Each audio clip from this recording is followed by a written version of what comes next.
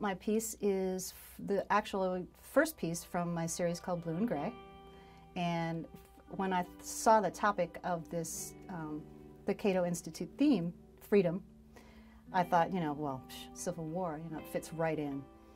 And because, the things that they were fighting about in the Civil War are pertinent today, freedom, the character of our nation, the opposing views and citizenship for people who live here, it's all still relevant. So it fit right into the topic.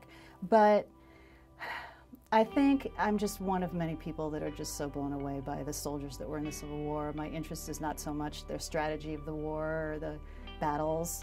It's just the men that fought, and it's just so crazy that they would fight day after day, even against brothers, or they'd be on another, fighting against fathers, or marching off next to them, even when they knew they were going to die. I mean, they would go in and they'd know they were going to die, and they'd still go. And it's just so intriguing to me. So I would look at these old photographs of these soldiers and think, who were they? They have a name, even though we don't know it. A lot of them, we don't know what their names are. They're just unidentified.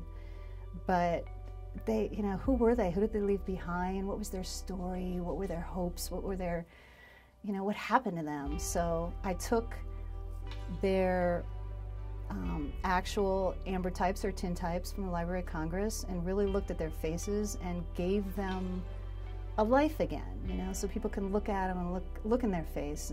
And the piece that I have is a captain holding a wolf by the ear, and that is supposed to depict Thomas Jefferson's quote. He said, when he was talking about slavery, he said, as it is, we have the wolf by the ear, and we can neither hold him nor let him go.